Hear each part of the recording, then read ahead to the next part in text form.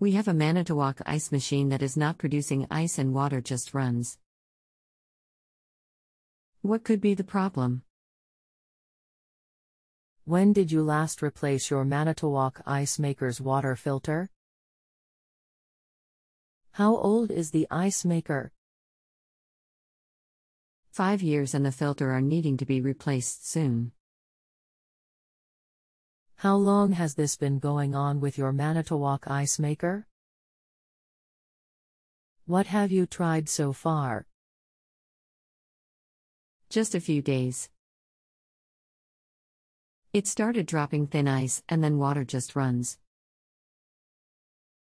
I have tried cleaning the machine and no luck for producing ice. Anything else we should know to help you best? Not that I can think of. Hi, my name is. I have been in the repair field for over 20 years.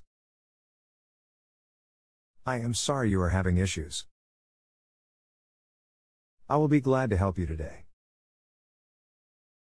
The issue is likely a failed inlet water valve.